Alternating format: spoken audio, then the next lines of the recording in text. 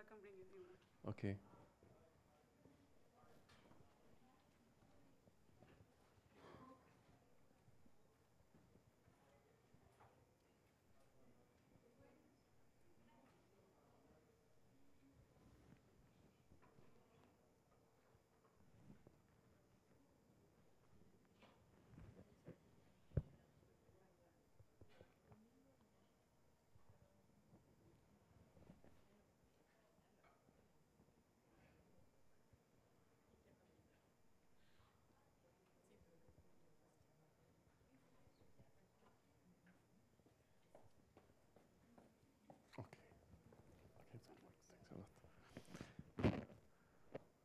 Okay, yes, so thanks for the introduction, and it's a pleasure to be here and to discuss today about astrophysical interpretation of neutrinos observed by IceCube in the last years.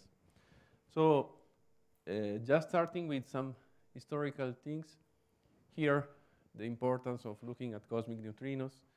We are talking about this, those are two different proceedings that was done by Frederick Reynes and Grayson in the 60s. So at that time, it was the first idea that neutrinos are important not only for as a study of the particle, or the physics of the particle, but also about the interpretation and the messenger of astrophysical sources. So they start to speak here about cosmic and cosmic ray neutrino. Cosmic ray neutrino, they were referring to atmospheric neutrino. And they say that at that time, that probably neutrino will become an important messenger in the astrophysics. And they say that probably it will involve also astronomy, but we were at the 60s. So here are the first detection of extraterrestrial neutrino. So we have with Raymond Davis the detection of neutrino signal from the sun. So we had the neutrino, low energy neutrino detected, and that will, with this detection, he got the Nobel Prize. And also the detection from supernova 1987A from Masatoshi Koshiba. It was another Nobel Prize. So those are the first extraterrestrial neutrino detection that we had in the history of neutrino astrophysics. So here in this plot, we can see the different range that where it is important to look at neutrino. And we can see here that here we have cosmological neutrino. So we have the background of neutrino that was created just a few seconds after the Big Bang. And here we are not at the moment, data taking detector is not easy. At the MIT, the people are thinking now how to build a detector that can look at this kind of neutrino. We have also detection of low energy neutrino, solar and supernova, with the underground detector. And then we have the very high energy neutrino that we will explore here in this talk, that we had generally with Cherenkov detector, so deep water and deep ice. And then we have ultra energy neutrino in this range of energy that can be detected with acoustic in the water and also with radio in the atmosphere. So we also here are in the development some detector for this kind of range of energy. Some word about the production of neutrino in the astrophysical sources. Generally, we have an accelerator, and then the accelerated cosmic rays and proton in this case, they reach a target. So we have a material, can be photons or can be nuclear, so generally thermal particles that are around the sources. And then we have a production through pp and p gamma interaction of pi 0, pi plus, and pi minus. And then from pi 0 we obtain gamma ray emission, and from pi plus and pi minus we have this channel, this decay channel, and we produce the two family of neutrino, nu and nu. And then they can oscillate in the way to arrive to us, and we will observe also the three family in the Earth. Another important step here, also the same here in the 60s, we have an interesting discussion here, very didactical, from this famous guy that were at that time in the Rochester meeting, and they were discussing about the possibility to construct a Cherenkov detector to looking at neutrino at different range of energy. So some word about the detection. Generally, we have, as I said, we have a production of neutrino in the astrophysical sources, and then we have the neutrino can cross the universe. The horizon for neutrino is bigger than the other particle. We can, for ultra energy neutrino, we have an horizon about 6 gigaparsecs. So it's an important, a very important messenger of our universe. So when neutrino arrive to the Earth, it can interact with the nucleon, and then it can produce the lepton, the corresponding lepton, and then the lepton can cross the detector, and then if we are in the ice or in the water, we have a production of Cherenkov light. So we can build here an array of detectors. They can look at Cherenkov light. We can reconstruct the direction, and we can reconstruct also the energy of the primary particle, the neutrino in this case. So we had these first prototypes from the 75 to the end of 90s from Duman, Baikal, Nestor, Amanda, and Nemo. With this detector, we obtained mostly the measurement of atmospheric muon. So it's important to know also atmospheric muon because it's like a background that we have when we look at the neutrino. So with this first prototype, we obtained the muon spectrum. And then starting just a few years ago, with the IceCube, that is at the South Pole, with the more than 5,000 optical module, we obtained the first detection of astrophysical neutrino. And then with ANTARES, also we obtained an upper limit, and we have also some joint observation by the two experiments. The first step of IceCube was in April 2013, the first two astrophysical PV neutrino that they were called Bert and Ernie. And then in November 2013, they published of 28 astrophysical neutrino, about 30 TeV with a significance of 4 sigma. And then May 2014, we had a new catalog of 37 astrophysical neutrino. And then last ICRC on July 2015 with the new catalog of 54 astrophysical neutrino and a significance of more than 7 sigma, sorry. Here we have a distribution. So here is the spectrum of detected neutrino. You can see here in black the neutrino detected, and you can see here in the violet how should be the expected background from the atmospheric neutrino. So you can see here how is the step that was important to say, okay, those kind of neutrino are not atmospheric neutrino, so they is coming from astrophysical sources, and this was the observed spectrum. So we have this kind of flux. And with the last spectral index that was measured was 2.58. So this coming from the last catalog of 54 astrophysical neutrino. Here you can see also the declination distribution of this neutrino, and you can see also here how big is the data respect to expected background. So you are with more than 7 sigma, you can say that these neutrino are from astrophysical origin. Here the sky map of the 54 events that are distributed in the sky. Most of these events are shower events with a bad angular resolution that is between 10 degree to 30 degree. And we have also, between these 54, we have also 13 tracks events that are mostly NUMU events, so they coming from NUMU neutrino.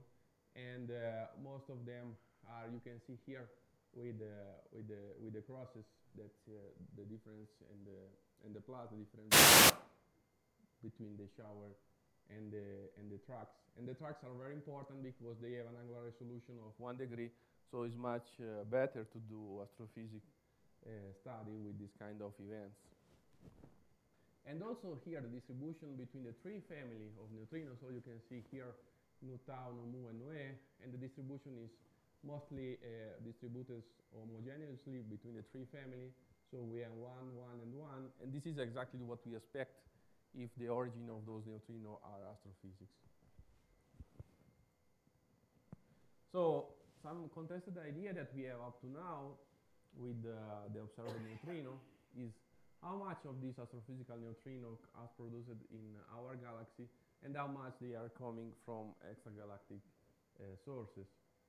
Another important point is that why we don't see any accumulation of events from a point like known sources at the moment, and so how much is also the diffuse emission contribution in the catalog that we have.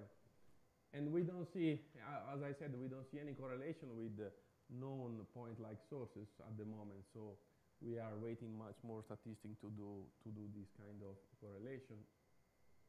And so is really the signal homogeneous or not? That's also another important question that people are thinking about this in this moment.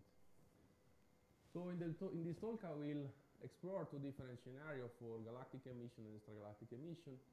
So for the galactic emission, we have also a better understanding of cosmic rays diffusion and transport in our galaxy, because the neutrinos are produced by the cosmic rays that interact with the dust in the galaxy, and then they can produce neutrino and antineutrino. And then I will assume that we have a subnominal emission from point-like sources, because, as I said, we don't see any accumulation in the position of known sources. For extragalactic emission, I will consider one of the last analyses that IceCube did about northern hemisphere with muonic neutrino. So we know that the center of the galaxy is in the south. We have a less contamination of galactic events in the north hemisphere, so we can say that the flux that is measured from the northern hemisphere is in a good approximation what we expect from astrophysical extragalactic origin. And so we will explore also some hints of possible candidates for these kind of events. For the galactic emission, we know from Fermi that we have also a diffuse emission. Here is the map of diffuse emission in gamma rays. And so we know that gamma rays are produced by photopion production, as I said, by cosmic rays interaction with the gas. In this case, we have at the same time production of neutrino and production also of gamma rays. But gamma rays can be produced also by leptonic interaction, so we have also Bremsstrahlung, and we have also inverse Compton. So we will analyze this kind of emission, and we'll better understand the cosmic ray transport thanks to this kind of data. Here we see the last, when we explain the cosmic ray transport, and so we should explain also how is diffuse gamma ray emission from the galaxy. In the past model that was used with Galprop, we see that if you look here, those are the Fermi data at high energy. So those were the model. The blue was the sum of leptonic mass hadronic emission from diffuse cosmic rays transport. And you can see here the gap between the model and the data.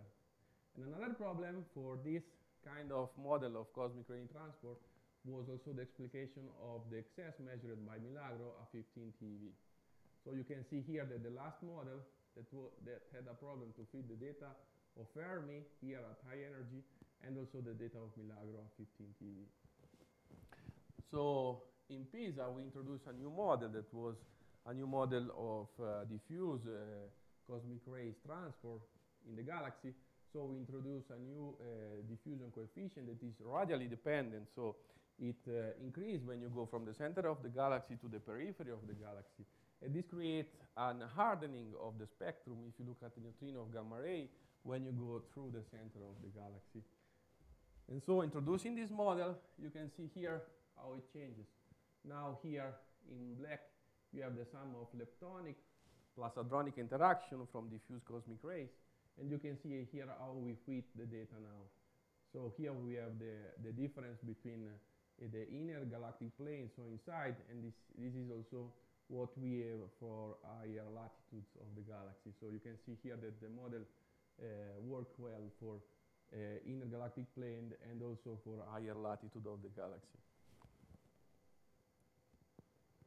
Here, another important step of this model was to fit not only the Fermi data, but also the Milagro excess at 15 GeV. So you can see here that we have the leptonic as a pi0 interaction, and we have also the leptonic as a Bremsstrahlung and inverse Compton. And the black here is the sum of all of these components, and you can see how we can fit also the Milagro. So we solved the problem, the long-standing problem of diffuse transport of cosmic rays in our galaxy. And this is important because it will tell us not only how is diffuse gamma ray emission, but also how is the diffuse neutrino emission from our galaxy. Another important observational hint for this model was, this is a proceeding of Fermi-Lat collaboration. They will publish soon also a paper on this. And you can see here as a distance, the galactocentric distance from the center of the galaxy. And you can see here the spectral index. And you see that there is an hardening of the spectrum when you go through close to the center of the galaxy, and how the spectrum becomes soft when you go to the peripheric region. So this is another important thing that say that we have really a variable diffusion coefficient in our galaxy. So the spectrum expected in the center of the galaxy is very different to the spectrum expected at the periphery of the galaxy. So as I said, with this model, we introduced this model in a cluster, in a computer cluster. We had this code was called a Dragon. And so we simulate all the transport of the proton in the galaxy. We put inside the gas distribution of the galaxy. And we sum all the injectors that we have in the galaxy, all the supernova remnants that we know that are in our galaxy, and they are producing hadronic interaction. So you can see here the map of expected neutrino at TeV. And the map, the proton-nuclear interaction, we follow this work of Kama et al. For the gas distribution. We use the same gas distribution that's used by Galprop groups, and that for the Fermi benchmark model that was used in the last year. And so you can see here, this was the butterfly with those are neutrino spectrum.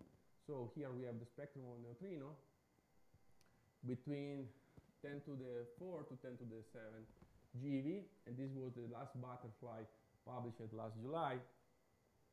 And this is the full sky spectrum measured with the 54 neutrino. And this is the model. This is the new model in blue with two different cutoffs for protons. So this is the solid one is for the cutoff of 50 PeV of proton, and the dashed one is for the cutoff of proton at 5 PeV. We have to these different cutoff because we should take into account also the local measurement of cosmic rays. So here we have also the data for AMS, Pamela, Cascade, and Cascade Grande. And you can see here the data of Cascade Grande have this dispersion in the spectrum. So we adopt these two kind of fit with the cutoff of 50 PeV and with the cutoff of 5 PeV. So using these two cutoffs, we obtain these two neutrino spectrum for the whole sky. And this was the old Galprop model. And you can see here the difference between the new model and the old one. How we reach much more neutrino for the diffuse emission of our galaxy. And this is the gap that we have between the model and the spectrum measured by IceCube. So we can say that all this gap, it can be accounted with extragalactic sources. Here, it was another important study that was done by Marcus Allers and the group of Madison. So here we have this is the best fit of astrophysical neutrino measured by IceCube for the full, here for the full sky, and here for the galactic plane.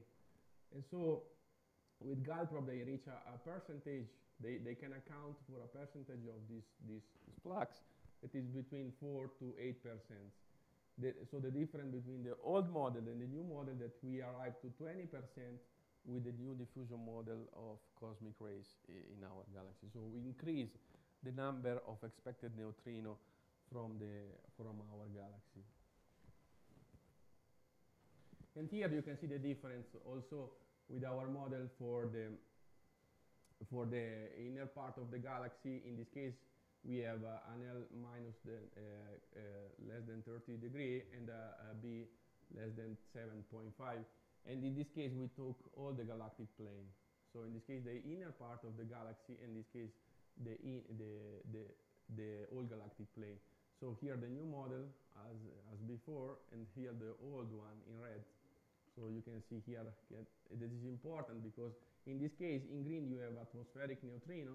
And you can see with the new model, you can go above the atmospheric neutrino in a range of energy that is around 25 PeV. So with the old model, is pretty impossible to look at the diffuse galactic neutrino emission. With the new model, we expect to see them with the statistic that we have up to now, actually. So another important study that was done for galactic emission was this study that was done by Neronov et al. And they do the template of galactic gamma ray emission, and from them they obtain the template of neutrino emission. And you can see here that if in black you have the distribution of neutrino as a function of B, so the galactic longitude, and you can see here the different. If you have isotropic one, you expect this black gray line, and you can see how it differs between an isotropic distribution and the real distribution. So also in this paper and in this work, they said that we have in reality a not subdominant component of the galactic diffuse neutrino in the events measured by IceCube. So here, an important analysis that was done for the galactic ridge. So also here we are looking at the theta minus than 4 degree, and the longitude is L minus than 30 degree. And so we are looking at the ridge with, and we're comparing the data. Those are the events measured by IceCube. So in this case, we put here the 37 events of the 3-year catalogs. And here we put the simulation that we obtained with Dragon with the new diffusion emission from the galaxy. And you can see here, this was the spectrum of the new model for the galactic diffuse neutrino. This was the old model. And those are the spectral points obtained with the IceCube data, so with the catalog of 37 events. So we have only 3 events in the reach, and with these 3 events, we obtain these 3 spectral points. And you can see how the model he arrived to fit the lower energy part of the spectrum. So in this case, of course, for the reach, we have a dominant component of the galactic emission. In this case, we are looking exactly at the center of the galaxy. So we are much more galactic neutrino in this part than extragalactic neutrino. And this is how it's worked, the new model, explaining this data. Here, an important thing is that for looking at this part of the sky, it's important to use also a Mediterranean observatory, because for IceCube, this part of the galaxy is above the horizon. So they have much more shower events from the part of the sky. Instead, if you are in the Mediterranean Sea, you have much more track events because the region is below the horizon for Mediterranean observatory. So for ANTARES, the problem is the dimension at the moment, because the dimension is too small with respect to IceCube. But you can see here the effective area that is pretty comparable below 100 TeV. So if you are looking below 100 TeV, you can see that the effective area is pretty compatible. So we have here in the black line the ANTARES effective area and the 3 effective area for IceCube for the 3 family. And also you can see here the sensitivity. You have IceCube sensitivity here in red, and you have a blue sensitivity here for ANTARES. And if we are looking at this part of the sky, we can have a joint analysis because the sensitivity is pretty compatible. And this is what we will reach with the new KM3net observatory that we are building now in the Mediterranean also at the moment. So this was an analysis that was done with that I coordinate with ANTARES data. So we obtained also an analysis of the reach of the inner part of the galaxy with the data of ANTARES. We obtained the background from the 3 different slides on the sky. So we go above the Fermi bubble in order to don't have the contamination from Fermi bubble on the background estimation. And we look from the data between 2007 and 2013 with ANTARES data. And actually, for this part of the sky, we don't observe any excess with respect to the measured background. But it was important because it was enough to set a good upper limit for this region of the sky. So looking at this upper limit, this was the upper limit measured with the ANTARES data. And we have also here the 2 models for diffuse galactic emission. And you can see here that still the model is below the upper limit. And here also we have the spectral point obtained with IceCube data. And here is the sensitivity that we will obtain with the same. This is for 1,500 days of data taking. And this is the sensitivity that we will obtain with the same amount of day with the new chemtrail detector in the Mediterranean Sea. For the galactic emission, we have also some discussion about the point-like emission. So here is the last Pevatron. This was the last one of the last is a Nature actually. It was published by the S collaboration. So they observe a diffuse emission of gamma rays in this Pacman. This is a region that is around the Sagittarius A. And so we have a spectrum that continues possibly up to PV. Here the last point is a 30 TeV. So we have possibly the first Pevatron emitters observed in our galaxy. And so you can see here, this is a spectrum of a supernova remnant that is close to this region. And you can see here the new spectrum. This flux is measured by is multiplied by 10, so is just to see the difference between these two spectrums. But you can see here that in the new spectrum you can observe really a clear cutoff, so it should be something different. And also here the distribution, the density of cosmic rays, the density distribution of cosmic rays as a distance of the center of the galaxy. You can see here that the density distribution is too high. So probably we have an injector that it should be Sagittarius A, a supernova remnant, or something more that is not observed that really can accelerate proton up to PeV energy. So what is the angular resolution of this observation? This is with S. So S have a good angular resolution actually for point like this whole region is you can see here this is less than 1 degree. So here is 0.8 degree. And so and here you are also less than 1 degree also in the longitude. So all the region is less than 1 square degree on the sky. So this is kilopars? Is around 200 parsec. 200. Yeah. So just have a comparison between the emission that was measured by Hess and the model, because with the model we can fit also this part of the galaxy. And so you can see here that the old spectrum was fitted with the model very well, but the new spectrum, you can see here the black line is the sum of leptonic plus hadronic interaction. You can see that we have also here this gap. So there should be something that is not only the diffuse emission. In this new Pevatron, if we look at the gamma ray emission, we should have some additional component that we are looking now. And we are looking also about neutrino. Actually, we are preparing now a big task force with also Nissim here in the Institute about study of neutrino emission from the galaxy.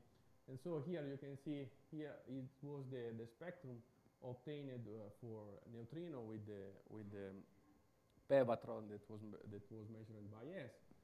And here we have a convolution of this kind of spectrum of neutrino with the effective area of IceCube for the same region of the sky. So in this case, consider that we are looking at the center of the galaxy.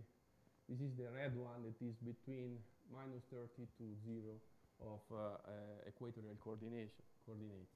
So you can see here that events for different the different low energy integration, and you can see here the number of events for different cutoff. And so the most optimistic one with the cutoff of 100 PV and the integration above 1 TeV will reach 0.47 events with 4 years of IceCube detection. So actually we have one neutrino event that is a PV that is compatible with this region of the sky.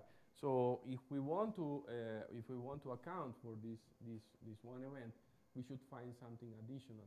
Probably the region of emission is bigger than what is measured, or probably we have some additional component that is not taken into account here. So, but we are looking now at the possibility.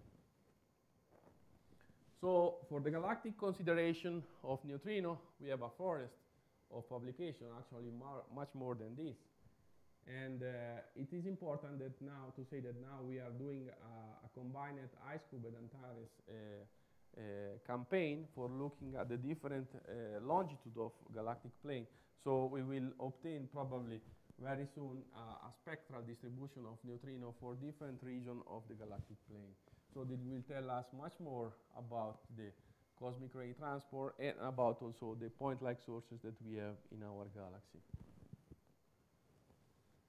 For the estimating the extragalactic contribution here, we have, as I said at the beginning, we are looking at the neutrino, muonic neutrino analysis that was done for the northern hemisphere with the IceCube data. So you can see here that this is in the phase space of parameters. So we have a best fit analysis of data that was pointing at 2.2 for the spectral index, and this was the normalization of the flux. So we can say that for extragalactic contribution of neutrino measured by IceCube, probably we have a best fit analysis with a spectral index that is pointing at 2.2. So this is important to remind this number, because I will come back to this number later. So here is putting together the galactic and extragalactic emission, and you can see here for the full sky, those are the spectral points obtained with the IceCube analysis. These are the best fit.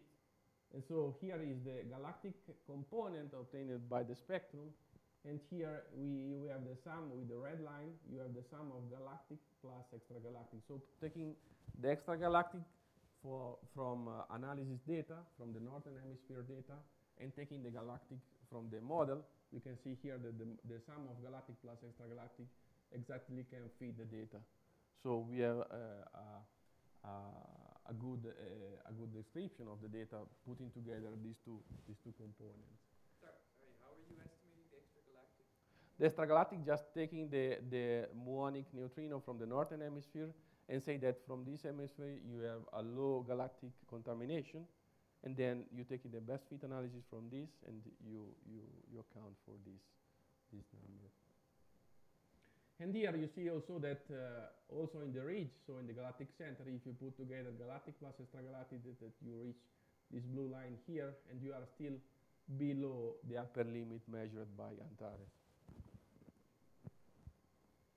Also for the galactic plane, you can see here, this is for theta minus than 7.5. So here the spectral points of IceCube in green. Here the galactic component still for the new model and the old model. And if you put together the galactic component and the extragalactic, you can fit also the data for the galactic plane. Also, this is another important analysis that we are developing now. For the extragalactic emission, we have also a lot of question now in this moment about who is the emitter of this neutrino observed. And there is a lot of paper, a lot of discussion. Just here just some example, but really is every week we have a new paper about some possible new sources or a classification of a source that should be, okay, that's the major emitter. No, that's not the major emitter. Also, we have a big debate now in the community about explaining this kind of neutrino, especially because we know that at least 80% of these events are coming from an extragalactic origin. So the people are thinking, who are the principal emitter of this neutrino? And you can see here that we have the star from the TEVCAT catalog, so the TeV emitter in the gamma rays. And you can see here the events with the circular region are the shower events from IceCube.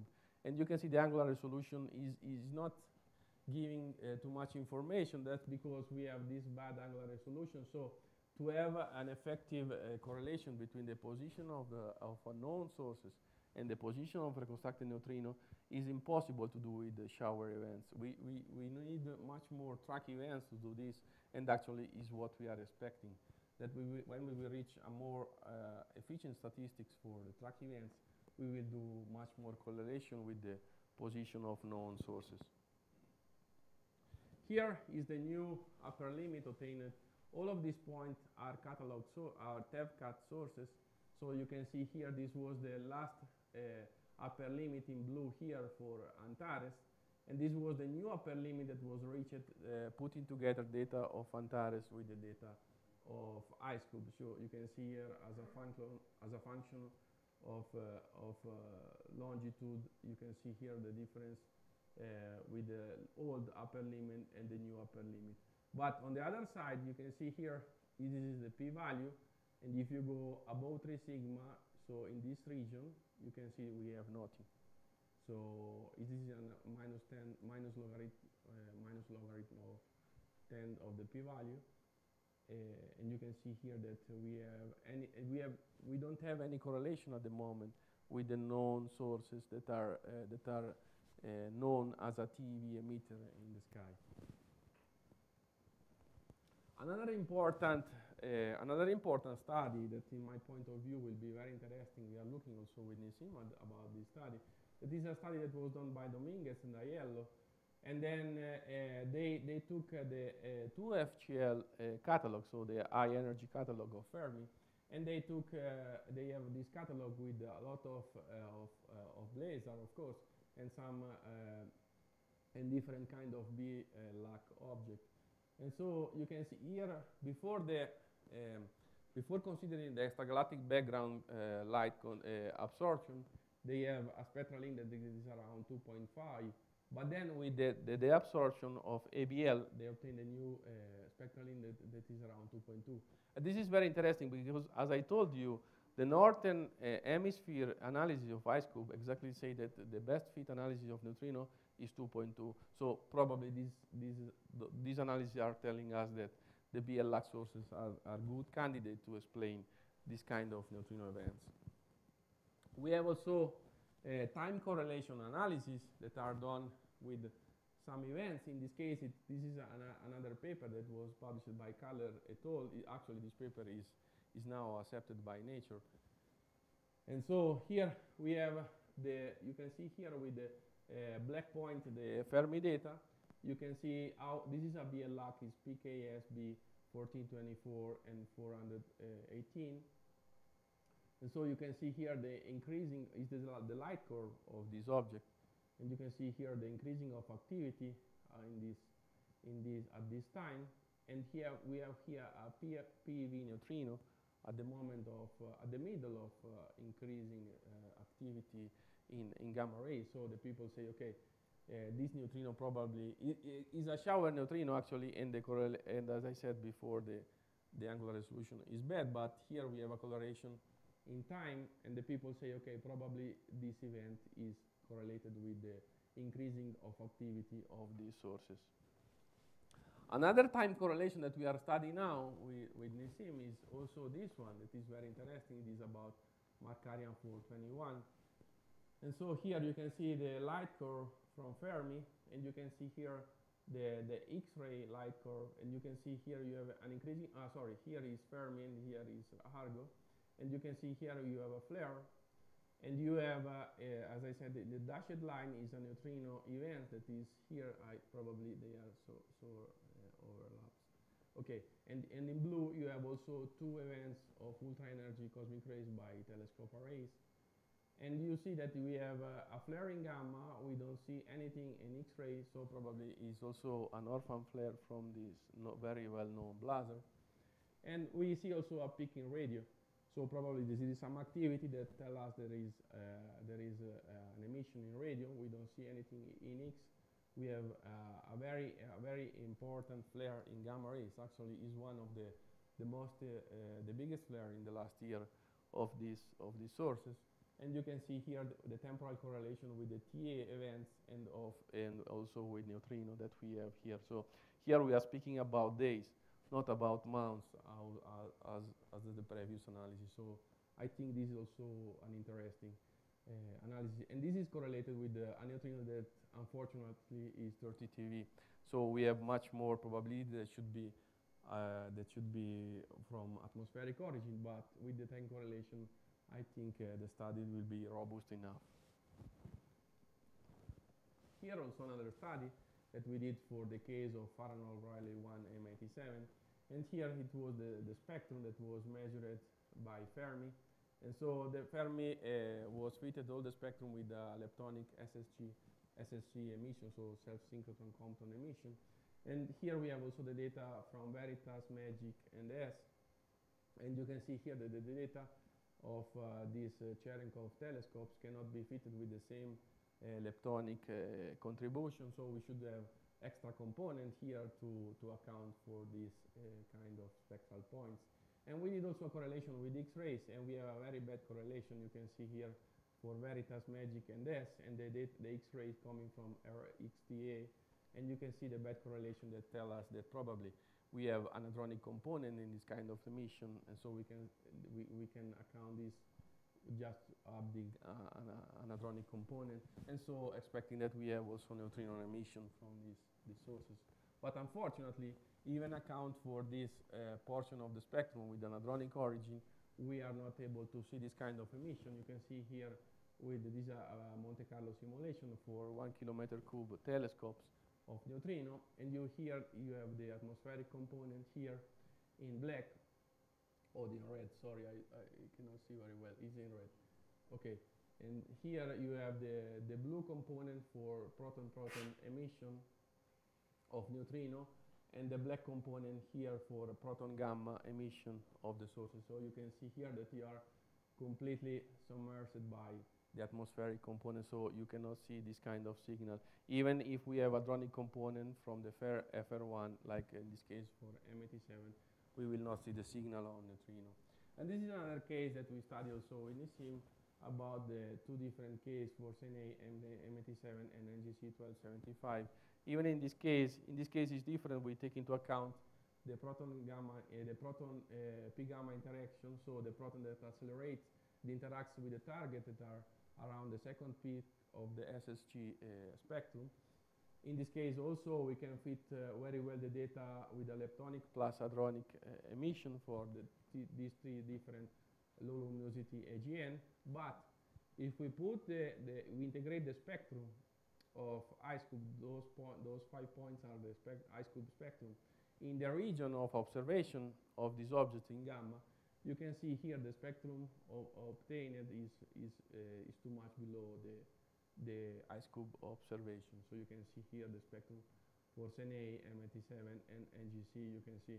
So this tells us that probably the low luminosity AGN are not the best candidate to explain the IceCube events. In this case, another important study about the star-bar galaxy that was done by Bechel et al. And here the people say, okay, here we have a spectral index analysis with Fermi 2 FHL catalog, and here you have the normalization factor for the flux. And you can see here this is the upper limit for non-BLAC object to explain the spectral point of IceCube. All of this coming from IceCube, 2 here and 3 here of observation. And so they say, okay, at the maximum, the objects that are not BLAC can account for this portion of the observed spectrum.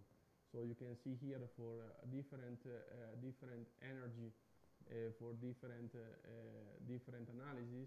You can see, considering the power law spectrum or power law with the cutoff, you can see here how is the gap between the non-BLAC sources and the observed events. So probably they say, okay, the most of extragalactic component is coming from BLAC.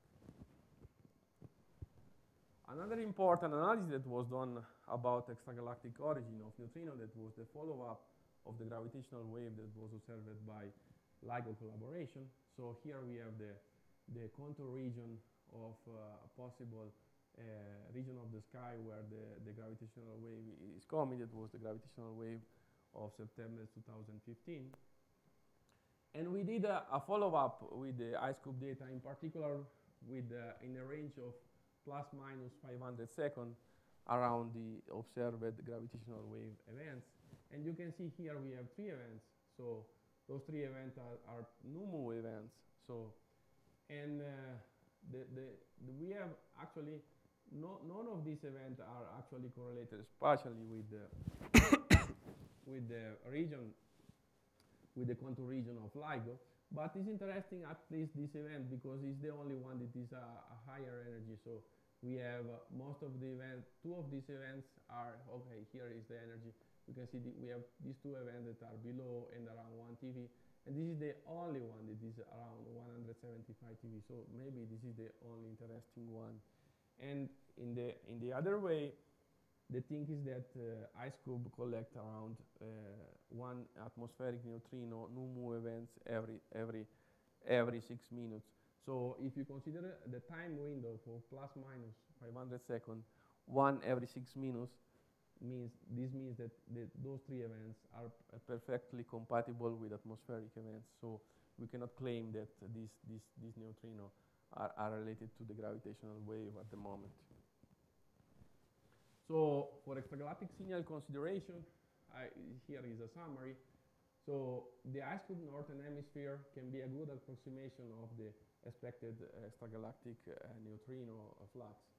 We observed also the FR1 and 2 type objects, and we see that in general the low luminosity AGN cannot account for the flux that is measured by IceCube up to now. For BL-LAC object and flat spectrum radio quasar, we have a spectral index that is compatible with the northern hemisphere of IceCube analysis that was done with 4 years of data. And but here we are not sure that it should be demonstrated that those are really the biggest, the most plausible candidates for account of this event, for accounting this event. From GRB and dark matter, I doesn't speak about GRB and dark matter in this talk, but the claim of GRB now is less than 1% of total events observed by IceCube. So we have a very low component that probably are coming from GRB. And from dark matter, we have upper limit, but of course we cannot account for this flux that we have up to now. And a very debated case is the starbus galaxy, because we need to understand better how this kind of accelerator and these sources work. And what we will do in the future is will be to apply the model that we have for cosmic rays diffusion in our galaxy to the case of all starbus galaxy. So to have a global calculation of starbus galaxy components on neutrino emission. So this will be the next step on these topics. So let me see also some words about the new neutrino detector. This is the new optical model that was designed in Holland. So we have one we call a dome that is with 31 3-inch PMT that are looking to the full sky direction. And this we will do with this model. We are building 2 different detectors. One is in France for measuring the mass hierarchy of neutrinos, so for the fundamental physics of neutrino. The other one, ARCA, is building now in close to Sicily for observing 2 astrophysical neutrinos. So we will have in the future 2 different big detectors, one in the northern hemisphere and the other one in the south. So with the joint analysis, we will cover all the sky, and probably we will have much more track events. So the astrophysical interpretation will improve drastically in the next year. So here, also the first ring is already in the water, is already at the 40 miles from the coast of Sicily. And this is the first neutrino, atmospheric neutrino, that we reconstruct just with 1 line. So let me spend some word about this design. This was really a revolutionary design done by Nikef group in Netherlands. And so with this design, we are able to reconstruct neutrino just with 1 line. So this is the design of the detector. So for the moment, the financial operation obtained the money just for this part of the detector, but we will reach all of these detectors probably by 2020, 2022, if the European community will continue to give money for this kind of experiment. So here is the difference in sensitivity. You can see here the sensitivity for ANTARES. You can see here in blue the sensitivity of IceCube. And this is the sensitivity that we can reach with KM3 net detector. So with the red line, this is as a function of different longitudes. You can see here how, sorry, this is for declination, different declination. You can see here how will be the increasing sensitivity in building this new detector. And also, we increase too much the angular resolution, not only for the track events, but also for the shower. You can see here the track analysis in blue and the shower analysis here in red. And so for the full sky coverage, we will have also a good shower angular resolution, good angular resolution also for shower events. So we will be able to do astrophysics not only with the track events, but we will do astrophysics also with the shower events. This will be the next step for this kind of detector. So just the summary and conclusion. The era of astrophysical neutrino started with IceCube observation. An upper limit of 20% is set by with the new model for the galactic diffuse emission. Just few events can come from identified known galactic point-like sources, because at the moment we don't have any accumulation related to the position of galactic point-like sources. And for extragalactic, we have a big debate in the community, as I said, because there is a small evidence of connection with BL-lac and flat spectrum radio quasar. We are not expecting to see a big flux of neutrino from low luminosity AGN, from GRB, and probably with binary system as the one that is producing gravitational wave. And as I said, the starburst galaxy case is very debated at the moment. The multi-messenger approach will be very important, so electromagnetic observation, cosmic rays, will tell us much more. So we will disentangle also the production and the model of the production of neutrino in the sources, if we take into account also cosmic rays and electromagnetic emission from the same sources. And as I said, we will have soon the global neutrino network, what is called global neutrino network. We already have a letter of intent between these telescopes, so between IceCube, ANTARES, ChemTriNet, and Baikal. And so we will have an homogeneous coverture of the sky, and we will reach a much better angular resolution for the shower events. So that's all. Thanks.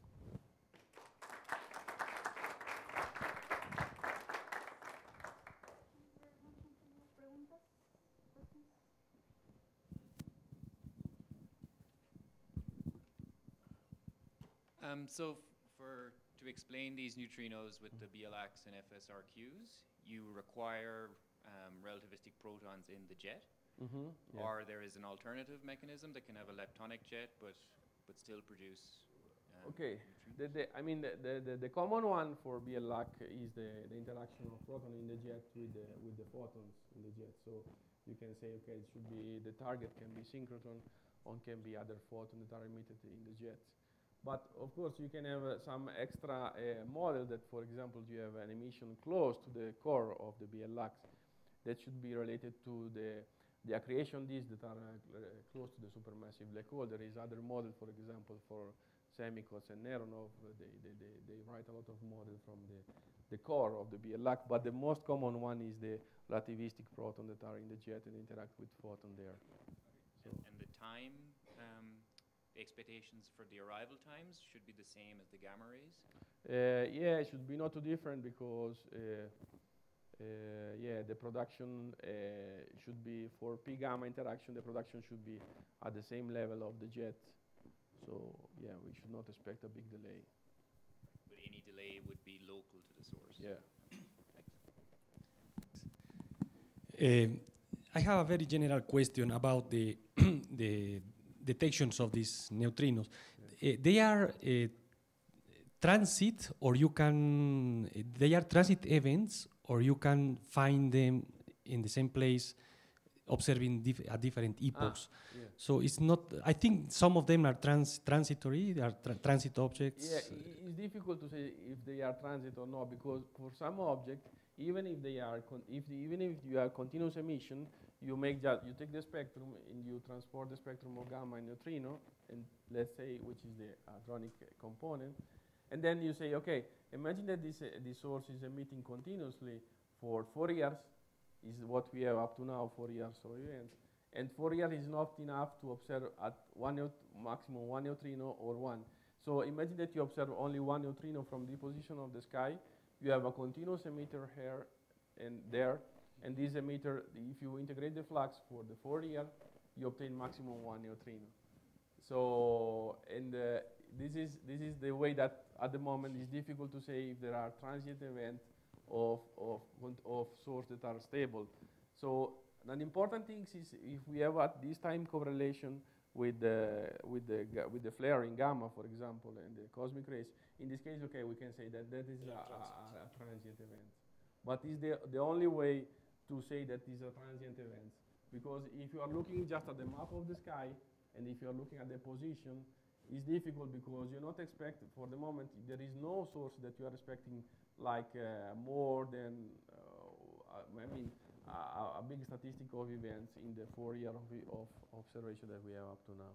So the only way to say that there's a transient sources is just to have this correlation in time, in a short time, and this is for the big flare as Markarian 421 or PKS 1412.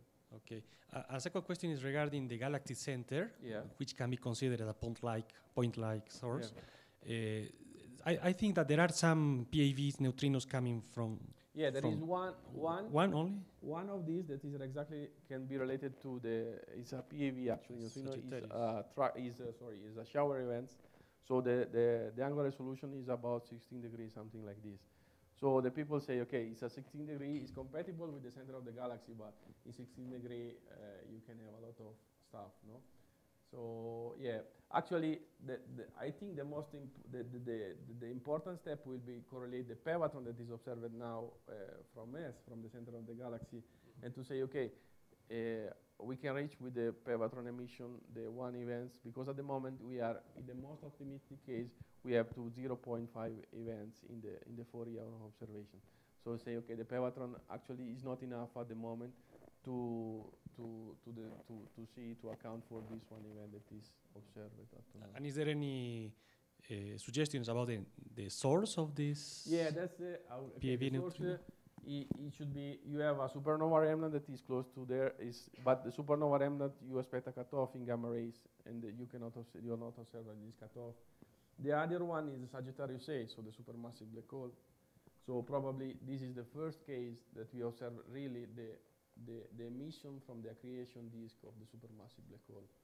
So probably this will be very interesting, because at the time where we will see, okay, we will have a good spatially containment of this emission in gamma ray, and when we will obtain a more statistical neutrino, I think it will be interesting, because probably is the first and the most accurate analysis that we can do about accretion disk of the black hole that is in the center of the galaxy.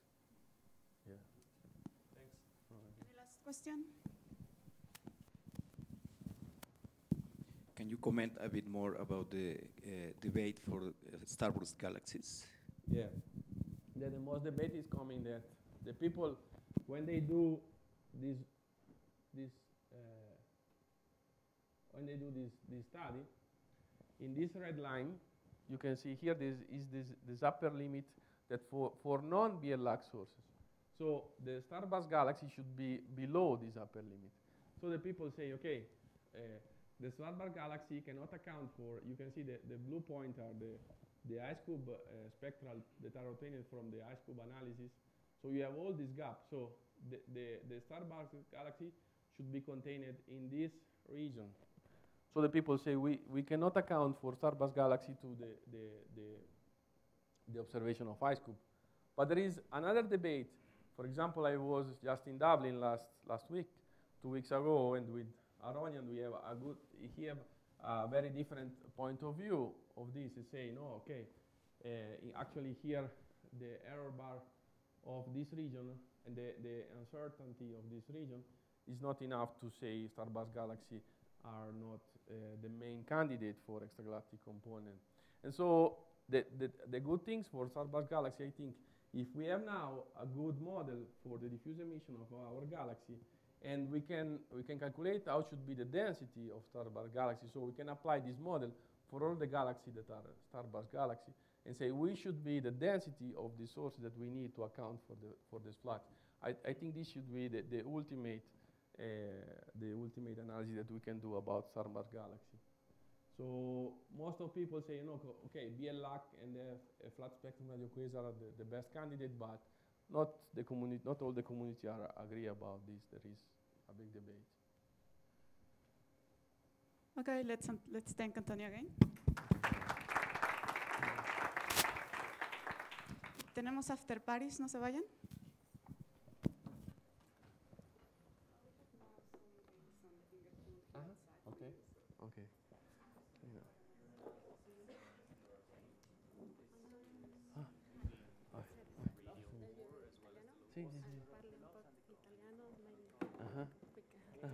Sí, sí, sí. Cuando tú explicas en tu, Sí. when you explain in the first slide the distribution of energy, the Okay, you can detector. tell me. I can speak also Spanish. Okay. Okay, thank you. And the first